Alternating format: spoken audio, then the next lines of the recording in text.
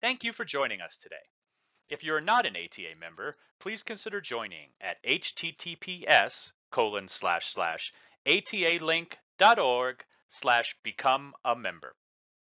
The views expressed in this presentation are those of the speaker and do not reflect the official policy or position of the United States Air Force, the Department of Defense, the United States government, or the Airlift Tanker Association. Please take advantage of the question and answer feature in Teams to submit your questions anytime during the presentation. There is no need to wait until the end of the presentation portion to submit your questions. Also, make sure to like questions by clicking the thumbs up icon. That way we know what you want to hear about. Good morning, good afternoon, good evening, depending on where you're listening to this presentation from. I'd really like to thank everybody for the opportunity to present at this Airlift and Tanker Symposium. It's a great opportunity, and it comes at a time where I would prefer to speak to you all face to face. I think that's a much better delivery, but the challenging circumstances bring us to this digital environment, and it serves as a really good backdrop for the things that I'd like to talk to this symposium about during this presentation, and an emphasis on robust need for communications and the continued need for connectivity and its heightened importance during times of challenge and uncertainty. By enabling our forces with greater connectivity across our operating space, it actually enables our airmen and airwomen to achieve and operate seamlessly across a wide spectrum of their operating environment. I'm Air Commodore Carl Newman from the Royal Australian Air Force, and I currently serve as the commander of our Air Mobility Group, or as we call it, AMG for the military who are fascinated with TLAs. My group consists of about 1,500 people across a couple of wings, working with a wide range of industry partners and a broad cross-section of personnel that make up our air mobility enterprise. The mission of AMG is to provide combat air mobility that enables the joint force to achieve military effect through peace and war. And that mission is deliberately established to ensure that we're ready to conduct operations across the full spectrum of military requirements. We achieve the delivery of that air mobility through, as I said, 2 wings, 5 flying operational units, 6 aircraft type, and a command and control centre that brings it all together and is key to the connectivity we need to continue that mission. We're a relatively small force, but I think we have really capable assets and people that allow us to deliver what I think is quite an outsized effect for the force size that we have, both here in Australia, domestically, and also within our region and broader across the globe, supporting our government's requirements and our Defence Forces requirements. Australia has a really unique geography. We are a large island continent, considerable size and comparable to continental United States in size, but a very dispersed population centres, quite concentrated population centres with vast distances between them. We also sit in an environment where we have increasing interest and engagement requirements within the Indo-Pacific. Circumstances are changing rapidly, and that requires, to meet those interests, a large demand for access and mobility. And air mobility, as you all know, with its reach, its speed and its agility, provides an excellent capability to meet those engagement requirements and provide that access. From our small footprint that we have within the Royal Australian Air Force's Air Mobility Group, aircraft are really capable operating across a suite of operational roles and environments. The agility and reach that we provide generally means that AMG is one of the Australian Defence Force's first elements that are on the ground in any government response, and we're quite often the last ones to leave, and I don't think that would be any different from any air mobility operator. Now, throughout our history within Air Mobility Group, we've been a reliable provider of our personnel and movement of personnel and cargo within Australia, and indeed within our region. Utilising our platforms, we're able to, on behalf of government, enable projection of joint effect ranging from humanitarian assistance and disaster relief or aeromedical evacuation through until engagement and enhancement with our regional partners right up through projection of military power. How we do that in an evolving environment has been really interesting to observe over the last number of years. Technology continues to proceed at pace, and the environments we operate in continue to evolve at pace and are incredibly dynamic, and I think increasingly dynamic with time. Over the past 12 months, AMG has seen our people and our aircraft employed across a variety of roles and taskings, all of which have relied on robust and resilient communications networks that provide the connectivity that have been essential for that mission success and to enable us to deliver those effects across vast distances. And the technology's given us the means to complete those tasks. They've safeguarded our lines of communications. They've provided the necessary connectivity we've needed to achieve what we have set out to do. But in the end, the technology has just been an enabler. And it's actually our people that have achieved the true connectivity and the true communications effects required to achieve the mission. Our people have leveraged their existing relationships with partners across units with command and control agencies, and it's those relationships that have been the key to connectivity, and that's something that I'll talk about today. I want to highlight some of the recent operations that our AMG folk have been employed in the last 12 months and use those as examples of where connectivity has been key. And I'd like to highlight the fact that air mobility in itself is actually a fundamental part and a critical part of the connectivity needed by our societies and our defence forces to achieve what we need to achieve. So Operation Bushfire Assist from October last year in 19 through to February 2020 this year, many in the audience will be aware that Australia experienced the most catastrophic bushfires we've had for quite some time across a wide area of Australia, particularly on the east and south coast. Our government created a national response to what was an unprecedented event and mobilised large elements of the Australian Defence Force to assist as part of that national response.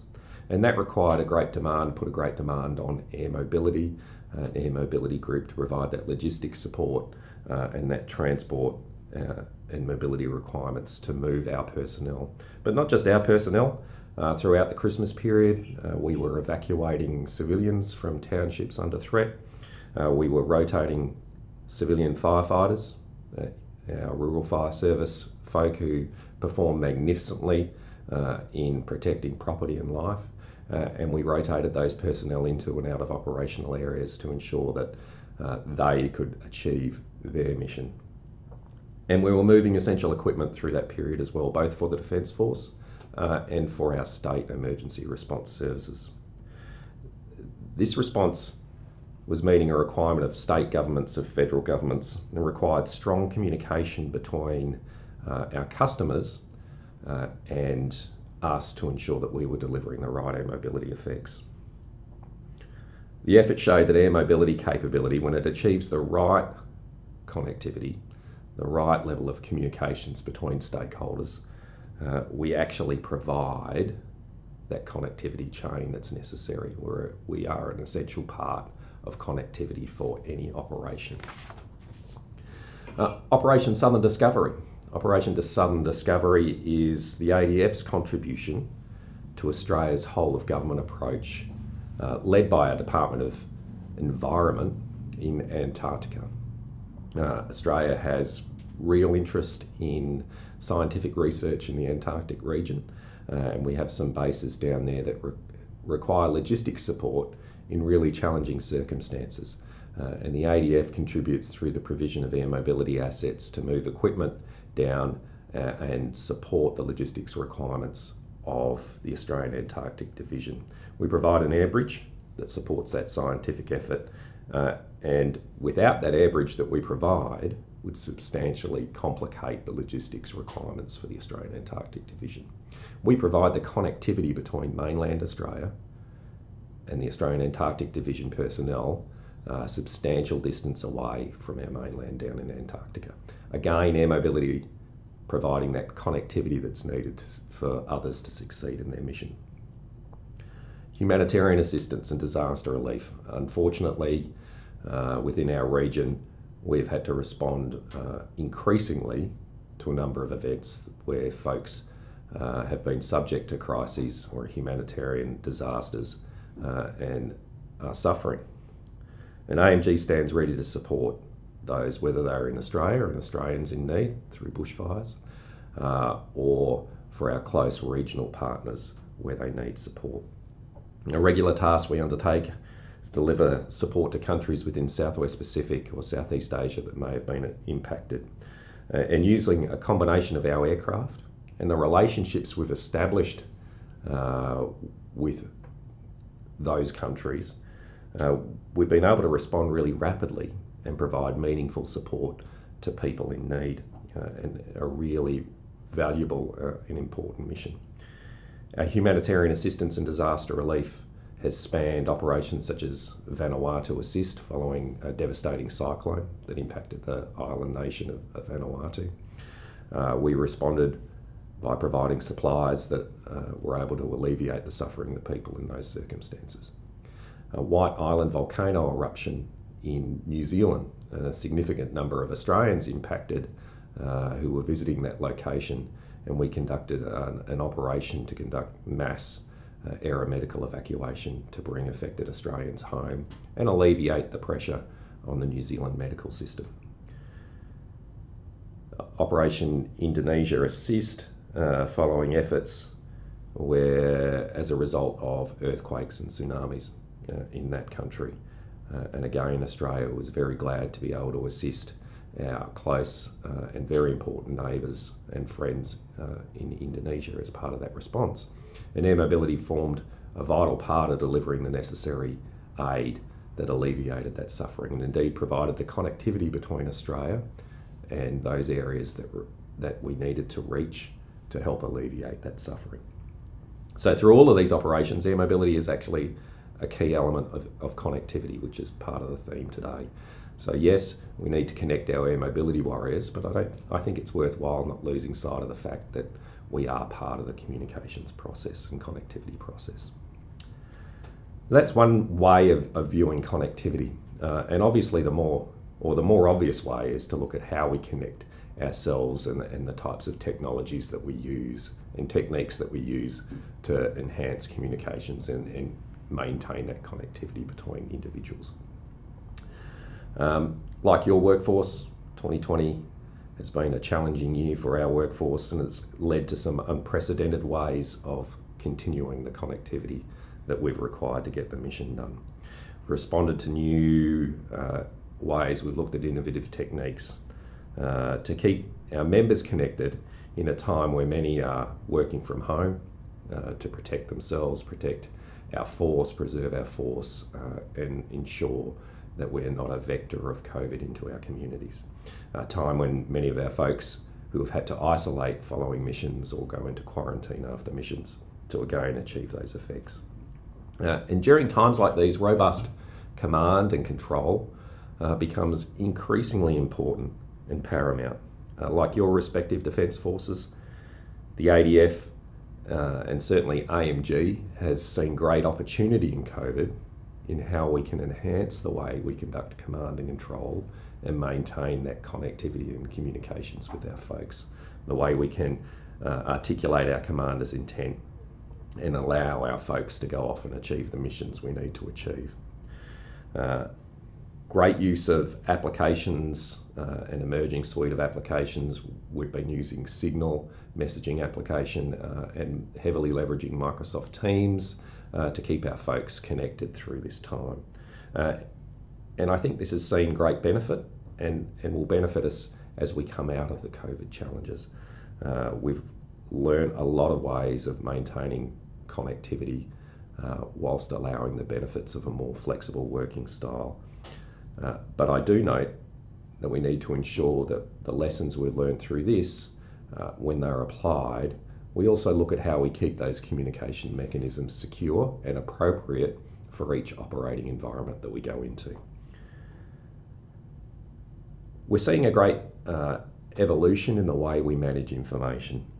There is an ability to provide instant messaging and data flow, not just to our people on the ground, but also our people in the air. And the Royal Australian Air Force has implemented a broad suite of communications technologies across our air mobility platforms.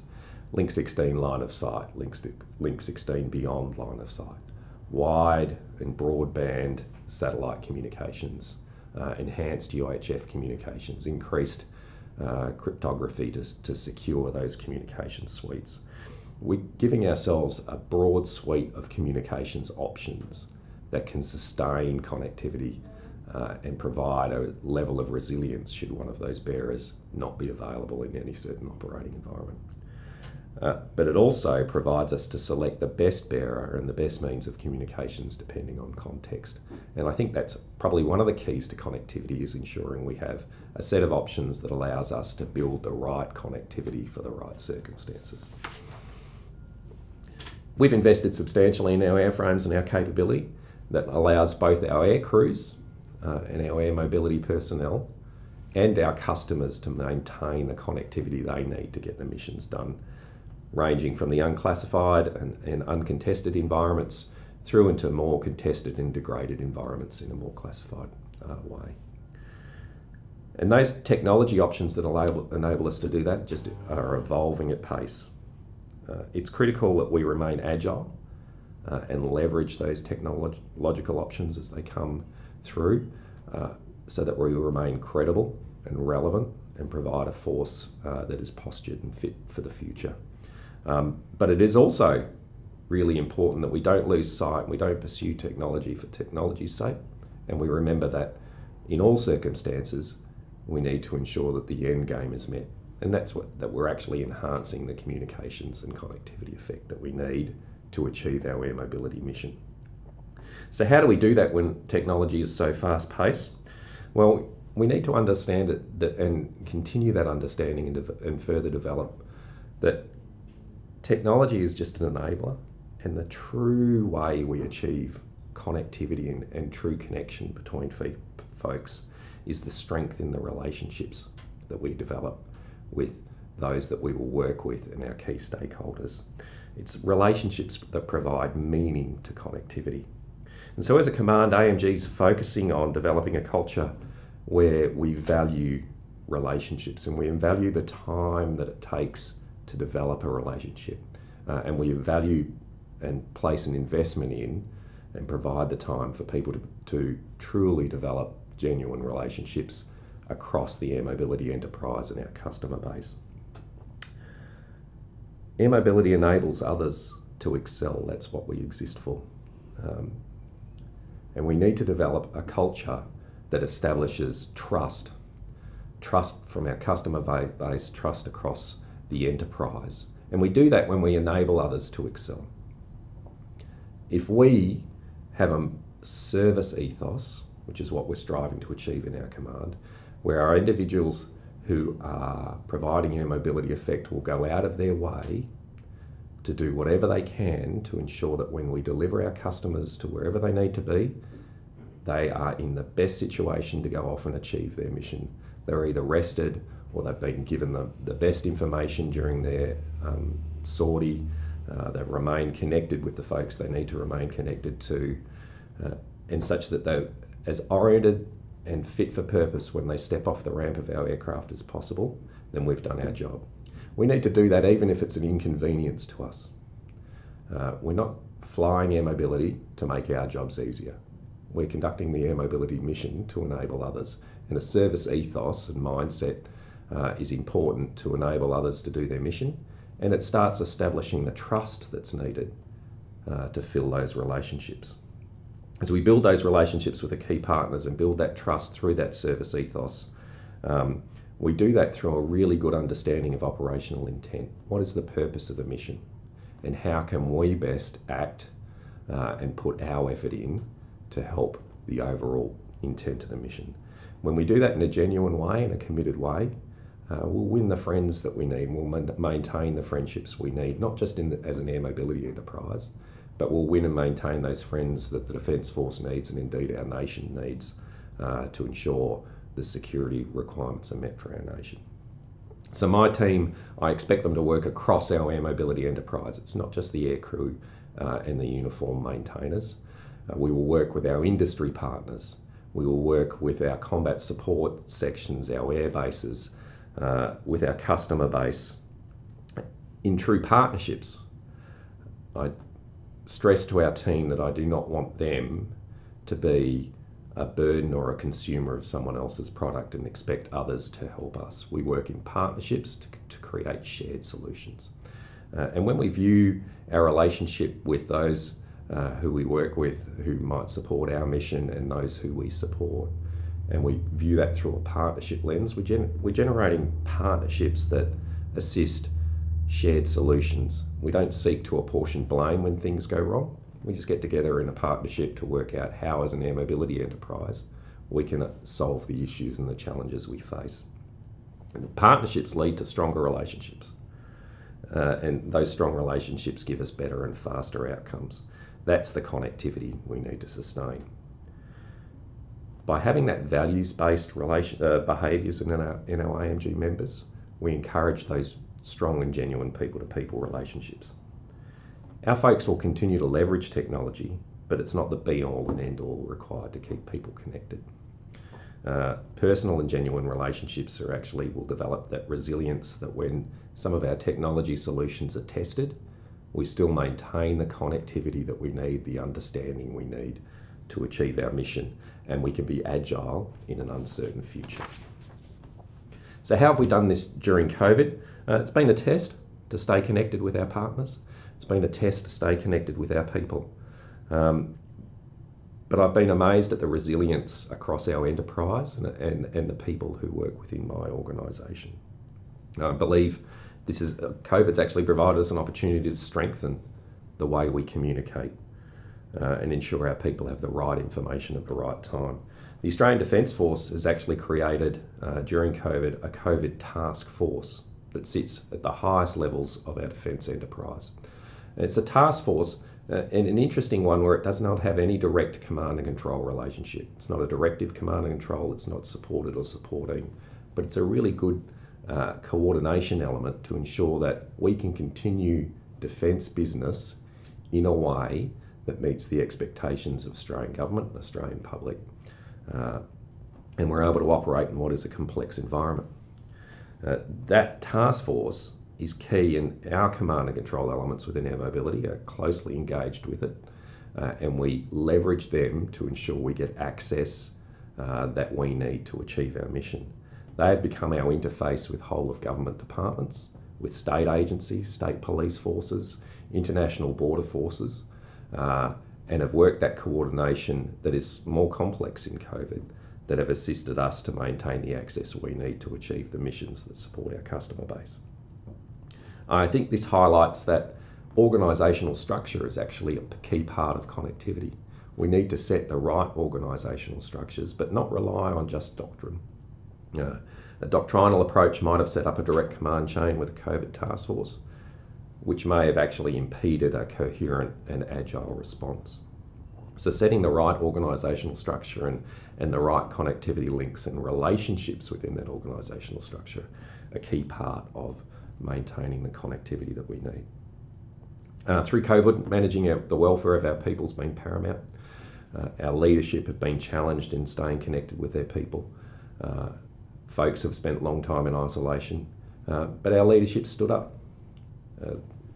Use of electronic devices and the digital means to maintain connectivity, virtual coffees, virtual chats, have enabled our leadership teams to stay in touch with their people and understand their concerns, worries, and help manage their issues.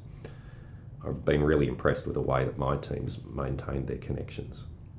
Throughout the process, we've learnt more of what our people want and how they operate, and their need for information. So we've been forced to challenge some of the traditional ways we do work. And use of the digital means, I think, opens up a broad range of opportunities. Our people increasingly would like information at their fingertips, and they operate best with that way. And indeed, my folks now have a direct line to our defence, to the highest levels of defence, our Defence Minister. And they better understand our Defence Minister's intent and our Chief of Defence Forces intent and our Service Chief's intent through that direct access via digital means.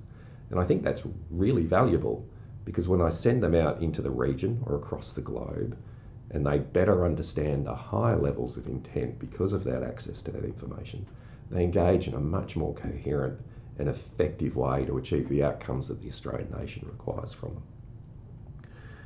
And they're able to build those enduring and genuine partnerships and relationships that I talked about that we need to achieve those national security effects. 2020 has been a pretty challenging year. Lots of unknowns that have occurred and unprecedented challenges. But I think as we've strived to establish that service ethos that I talked about and have gone the hard yards to establish the trust with our partners, that's actually set us up well to respond to those challenges by having the right culture that values relationships, and establishing those relationships early means that when the crisis hits, we've found ourselves in a more resilient place to be able to respond. So technology will continue to get faster and evolve at pace, and we will leverage that for the technological solutions to maintaining our connectivity. But the people-to-people relationships will remain key. They're the things that will help us achieve what we need to achieve to get the job done, to allow us to achieve the shared goal of everyone across the air mobility enterprise, which is actually just providing quality air mobility that enables our customers to achieve the effects they need to achieve. So I hope you've gained something from this discussion. I have really appreciated the opportunity. It's helped me clarify some thoughts on how we stay connected and some lessons we'll take into the future. I look forward to working with many of you in the future, and I know across our air mobility community that happens very often.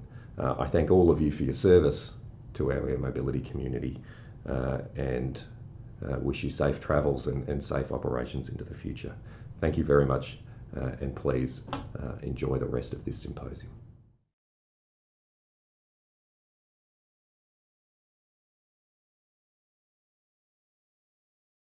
The views expressed in this presentation are those of the speaker and do not reflect the official policy or position of the United States Air Force, the Department of Defense, the United States government, the Australian government, or the Airlift Tanker Association.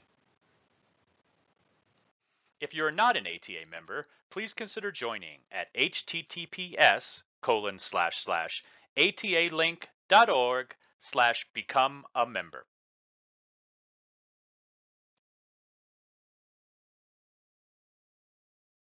Thank you for participating in our virtual presentation. Please close this window and return to the agenda on our website to view another presentation.